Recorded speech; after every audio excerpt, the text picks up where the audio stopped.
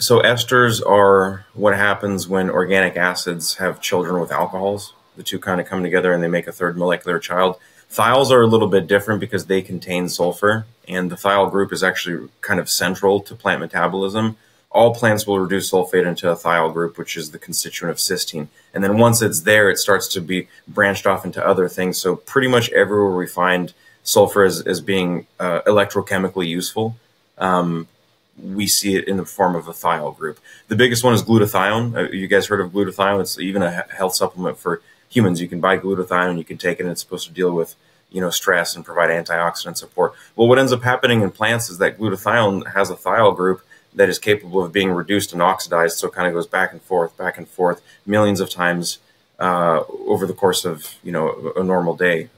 Plants balance out their oxidative stress levels using thiol groups. So if there's too much stress going on inside of the plant, the thiol groups can quench that. They become oxidized, and then once the plants build up their reduction power again, they can reduce the glutathione again. So the glutathione status of a plant is really a marker for health.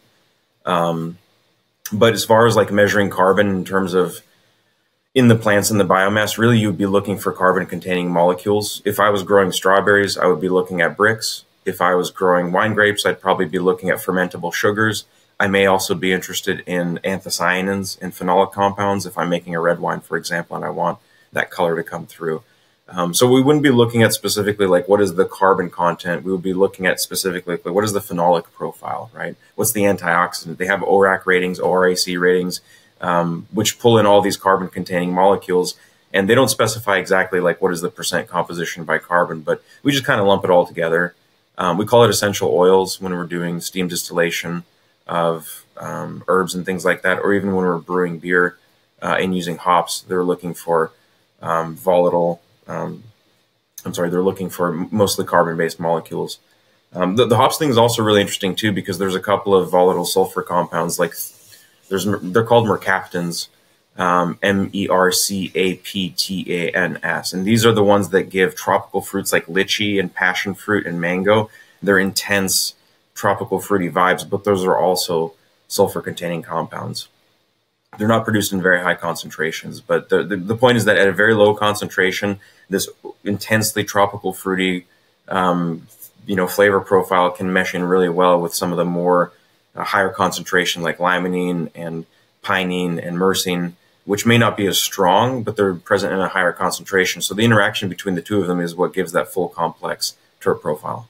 It's fascinating, man. When you think about that, it's so many years. I'm actually working on a video right now on my channel, and it's talking more about how for years I was thinking that the flavors are because terpenes and flavonoids alone. And then I'm learning more about thiols, and I'm understanding more again about esters and these other things where I'm like, oh, these are these expressions. Why? It's not just this, it's this, this, and this, and the chemical reaction between everything.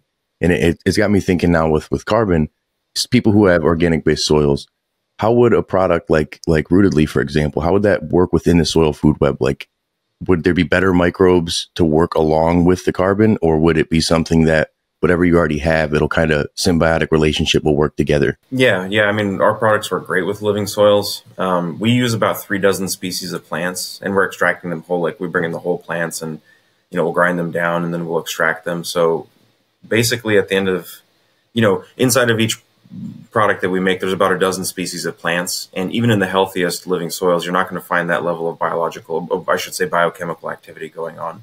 We do put specific food sources. We put substrates in for beneficial microbes and fungi so that if you've got your own native soil biology, feeding our products can help feed those microbes and sustain those populations. It's really just about creating a living soil. So you can start with something like ProMix, just an inert peat and perlite, and use our products. By the end of that first round, you'll have the equivalent of a living soil that's structured well. It may not be very nutrient rich because our products are very rapidly available for plants, but I'm also inspired by the Amazon rainforest because if you take a soil sample from the Amazon, you realize there's not much nutrition that's in the soil. And the reason is because the nutrition is tied up in the plants. You've got massive amounts of canopy. You've got all these plants that are actually living. You don't have the slow release stuff built up in the soil. It's not meant to take forever to break down. The top 12 inches just constantly every day, just churning over those minerals. And, they fall back down as the decay and the litter and the corpses of all the insects, etc., hang out on the floor. And then very rapidly that's taken back up and lifted up into the canopy. of the Amazon. So like my goal with our products is to make sure that things can be fully alive rather than locking something up in a box in the soil and having the plants work hard to break it down and access it. Having said that, though, for people that do run amendments and like to use something like gypsum or bone meals for slow release forms, doing foliar sprays of our products works really well. It lets the plants absorb the organic acids, which are carbon based, and then use them to create root exudates. These root exudates can be modified depending on what plants need. So like when we look at plants that are in iron or phosphorus starvation mode, like they know they're really low on iron or phosphorus, one of the things that we see plants do is they produce a lot of citric acid. And the reason that citric acid is what's called a phytosiderophore, or a chelating agent is the fancy word for chelating agent, that's produced and it's secreted from the roots. So it grabs onto the iron, it makes it soluble, and then the plants can pull it back in. And then in the case of phosphorus, it actually just dislodges the phosphate. So the phosphorus will be bound up in something like some rock phosphate form or mineral phosphate form that may have low solubility. And the acids that plants are producing is supposed to kind of like melt that bond a little bit and grab the thing that the phosphate is attached to. And then once the phosphate is free, the plants can take it up. So this is a strategy we see in biology. So doing foliar sprays of our products definitely helps get the soil chemistry dialed in the exact way that the plants need it to be dialed in.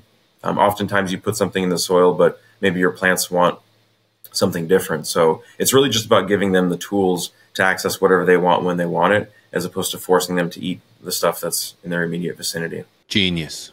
Genius. My question is, I'm curious, as we've kind of discussed, and as many of us know, terpenes are not exclusive to our plant. They're all over the environment. Real quick, how many terpenes are there? There's been over 70,000 characterized terpenes so far. Individual, yeah, 70,000. Shit, I didn't think it was that many. That's wild. Yeah.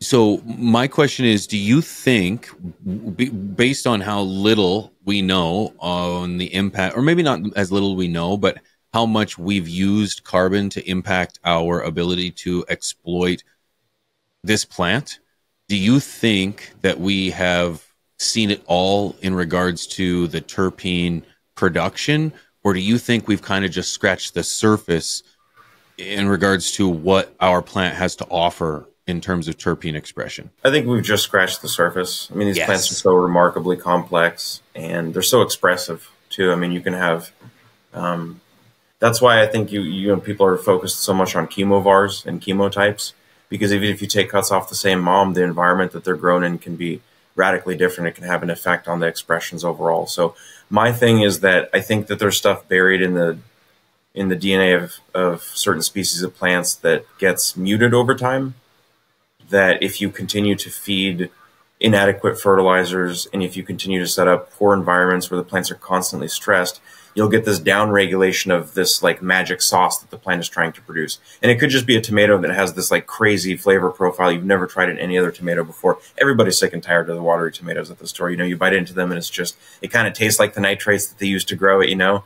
And so plants are in the business of expressing themselves based on what their environment allows for. When you put a chemical environment into the plant that draws a ton of reduction power away, like 25% of all of the money that the plant makes is basically taxed to create nitrates. And it's not really interesting for the plants to reduce the nitrate into an amino acid. I mean, it's important, don't get me wrong, particularly for protein production. For plants like corn, it becomes very important because the nitrogen gets stored in the kernel, and then humans who eat that corn depend on it for being a good protein source. We want it to be healthy for us. So in that case, it is important. But by and large, we just really want to get our plants to focus more on producing these carbon-rich metabolites. And really what that means is finding ways to get out of the way.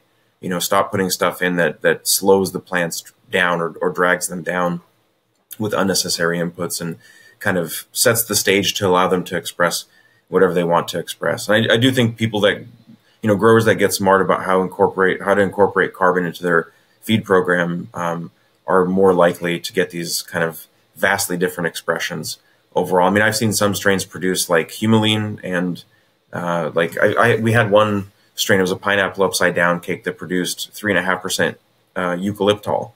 And eucalyptol is typically not found in anything except for eucalyptus. So to have, you know, some other flowers that were grown that smelled like straight up eucalyptus, it was very cooling, very minty. It's very, very unusual, but these are not the types of things that I think most of the consumers are looking for quite yet. But it's certainly true that as the industry evolves, so too will the demands that consumers have. And I definitely see something coming up in the next, in the next phase of the industry across the nation, where I do think you'll start to have people demanding these ultra rare, ultra exotic things like a eucalyptol dominant flower, which is wild. And, if you've never tried it, it's worth seeking out for sure. This FTS clip was brought to you by AC Infinity, leaders in garden innovation. Use discount code TheStash15 at checkout to save some money on your order. From the Stash Podcast.